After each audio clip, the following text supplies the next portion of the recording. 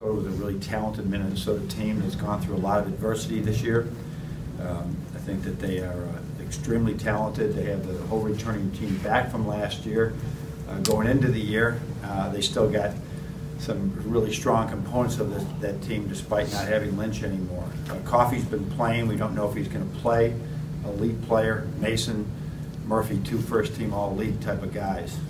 So we got our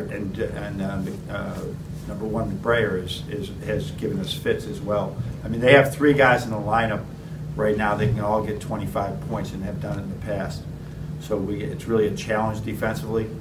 Offensively, I do not know how they're going to play us. As we know with everybody, we're trying to have everything ready, but we're going to just 2:30 tomorrow is a great opportunity for us to grow and get better and continue to build a healthy resume as we try to be their best here in February and March.